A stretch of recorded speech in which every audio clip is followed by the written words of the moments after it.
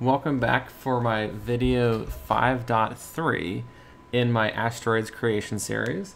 And this video is largely optional for the completion of the project. In this video, we're going to look at refining some of the spawning object code, and then also looking at putting the timer to use so that if the player doesn't defeat the asteroids in the time given for that wave, the next wave spawns on top of the player.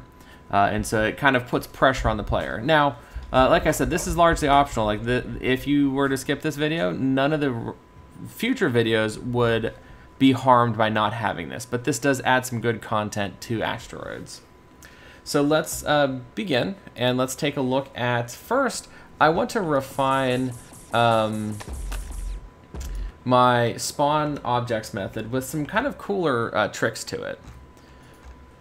So if we go check out the spawn objects, we're actually kind of hard coding the tags that I want to be considered to be things that I would have to re-pick a position based off of.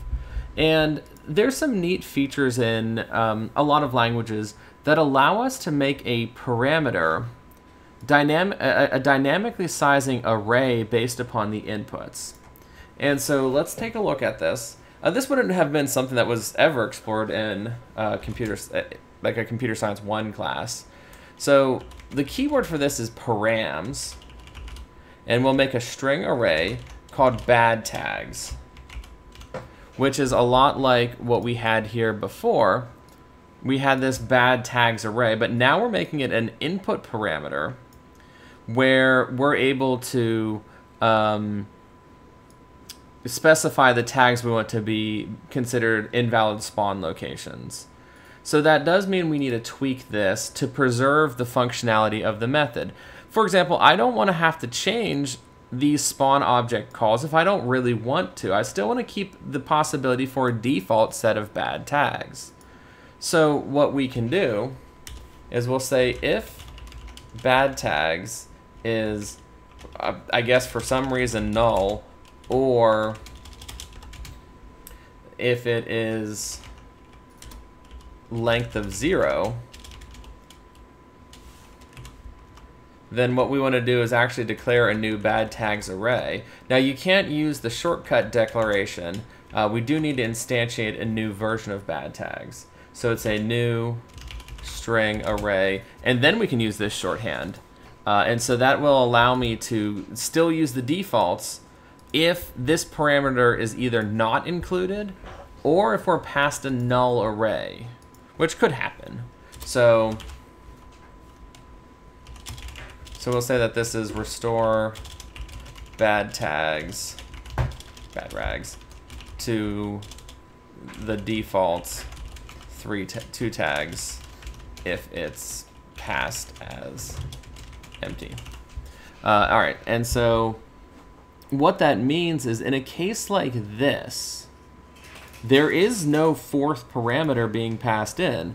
So bad tags receives no inputs, and bad tags would actually be declared as a length 0 array. It would still be declared, but it's size 0.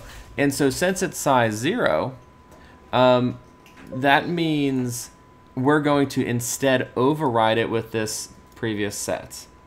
So we can hit play. Well, it'd be kind of hard for us to tell. Let's actually print out the tags that are being displayed. So we'll do if debug mode is greater than or equal to, let's just make this debug mode 3 because this is pretty excessive.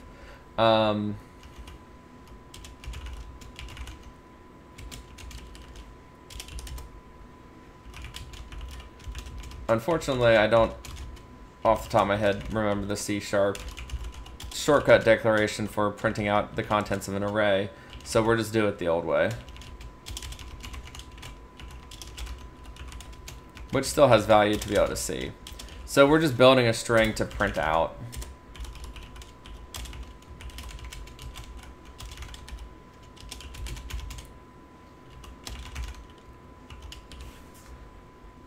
Make sure that fix that typo there.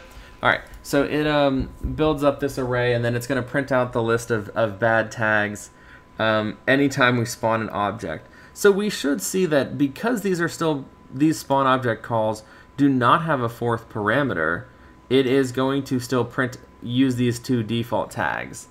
So we can save it. We might need to check to make sure that our debug mode is set to 3 to verify. And then when we jump back in, we can then see that when I am spawning these enemies, I can see my bad tags list here is just player and asteroid. Now let's go and instead let's pass some parameters and see this in action.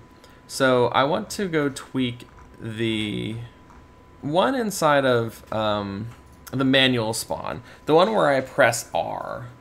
And let's also make it so that that only works if we are in a debug mode of 2 or greater. So you can't normally just press R to spawn asteroids if we've turned off debug mode. But we could then specify our tags, and we could say that the bad spawns are asteroid, player, and we'll just add player projectile. So again, we might need to be careful to see that that's the correct tag. Honestly, I don't remember off the top of my head. Yeah, player projectile spelled like that.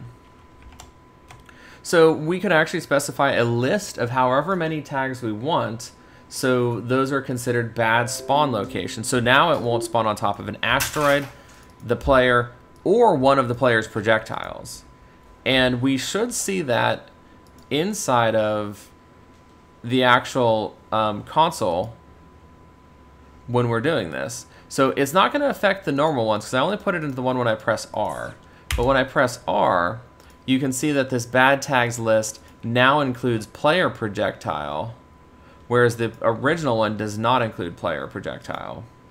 So we're basically creating a dynamic list, a dynamic array, by specifying it like that. And so that's just a change right here on the spawn object method. I've included a fourth parameter called params string array bad tags. And that will allow you to have any number of input parameters being condensed into a string array. And if you don't have any, then it will be size 0. All right, so that looks kind of cool. And we want to then actually implement what we're here for, which is putting a timer on the waves. So let's go look at the update method, and we're going to handle the timer here. So we'll do it right here during the wave management. If wave time left is greater than 0, wave time left minus equals time.delta time. So we'll take away time from it as we would any counter. And we can, just for viewing sake, if debug mode is greater than or equal to 1, we will then print it out. This is going to be incredibly spammy. So perhaps this should be a debug mode 3 thing. Because this is going to spam the console pretty hard because it's going to be spitting this out every single frame. You know what? Debug 4. Really spammy.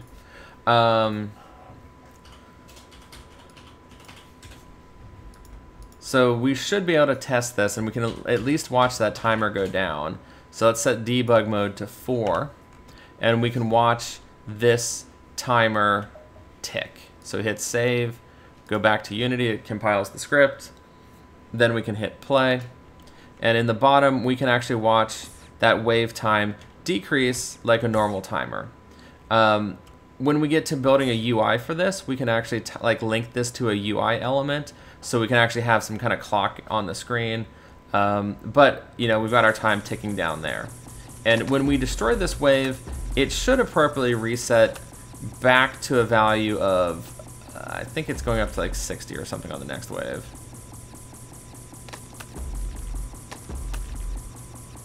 So we're destroying our asteroids. We've got like 27 seconds left. So when I defeat this, it jumps down to cleared wave, well, because it's printing other stuff, and you can see that it reset the clock. And so that seems to be good. And let's continue to expand on this idea. So I'm going to take debug mode back down to, you know what, we'll go with 0. I'll go to 1. And we are going to put in some code to detect if we failed to defeat the wave. So let's go and this part right here, where I've got the to do implement the wave time limit. We'll do that. We'll do that after checking if you've defeated the enemies. So right after we check to see if you've defeated all the enemies in the wave, if wave time left is less than or equal to 0 and wave loading is false. So essentially, you ran out of time.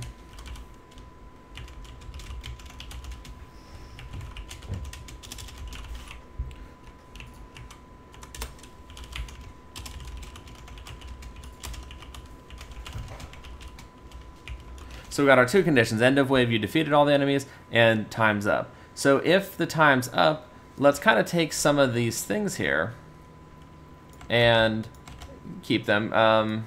We'll just, instead of saying cleared wave, we'll say something like failed wave.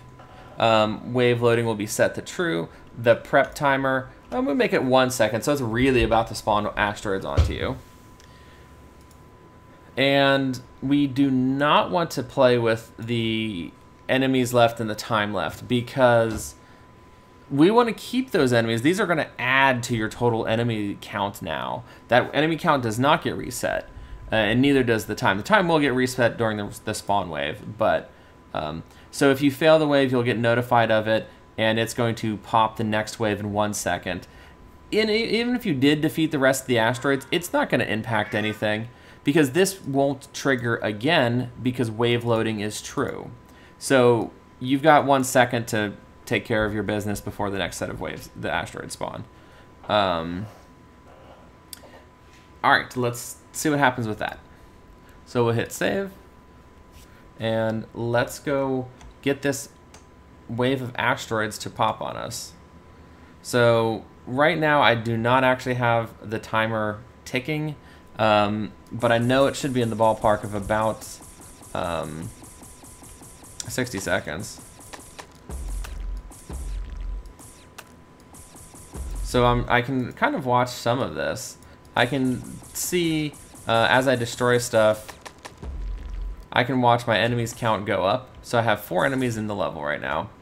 And I will dilly-dally until something happens. So we should be watching the bottom here for a notification that the wave has failed. After that, we have 1 second before it spawns our next wave.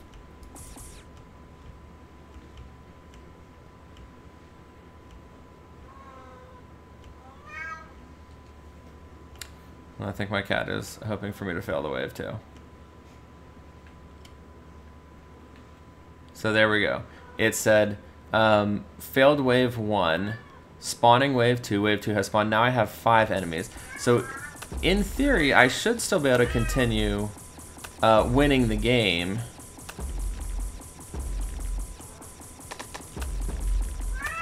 I mean, I don't really need to worry about accidentally dying either, because we don't have any damage from asteroids yet.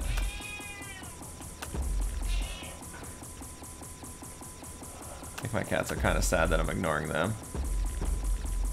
Alright, so we defeated that, and it said cleared wave 2, and then now it spawns wave 3. So it acknowledged that we were still able to win the game, or continue back on, despite failing the first time. And that's actually kind of what we wanted to get out of this. So like, you can fall behind, but yet if you get caught up, you're back to clearing waves, and you're back to being successful. So that's kind of a neat feature. That opens the door for playing around with like bonuses for defeating the wave within a certain amount of time. And then the last thing I want to just look at, just to experiment with, is if you defeat the wave in time, we could always set the player back to the center of the screen as just kind of a safety measure, so they don't spawn in the middle of that hailstorm of I don't know, what, 20 little baby asteroids. So when we're about to spawn the wave, we can always check to see if the wave enemies left is 0. I always do less than or equal to 0. And that means you've actually won the wave by defeating the enemies.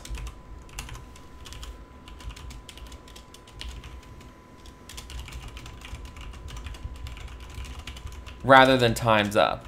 And so if you did defeat them if you beat the wave by defeating the enemies, we can reset the player to the middle.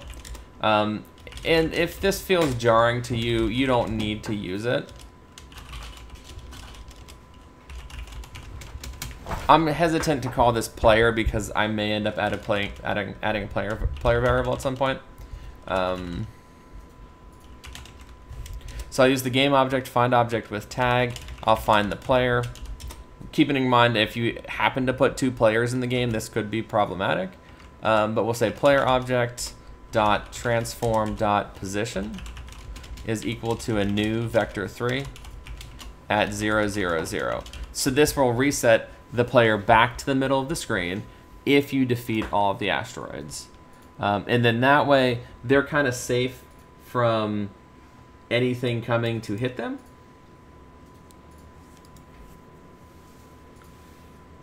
So when we defeat these, wherever, so it doesn't warp us back immediately. It gives us, we get to fly around with our 3 seconds until the next wave spawns.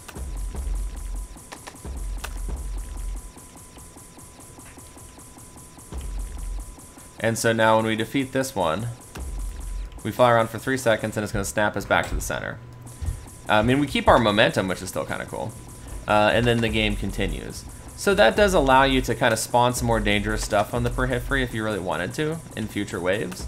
But it still kind of gives us a neat little thing that we can do with the player. It does get around some of that issue of needing like invulnerability. But I think I will try to give a shout out for invulnerability as like a bonus video after we've completed the core Asteroids gameplay.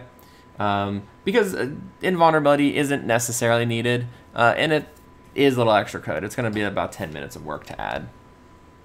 All right, so we will wrap this up here. This was a largely optional video for adding a time penalty to the game, and then also showing so kind of like a cool way to write code to be able to have a parameter, or have a parameters turn into a string array, or any other type of array, honestly.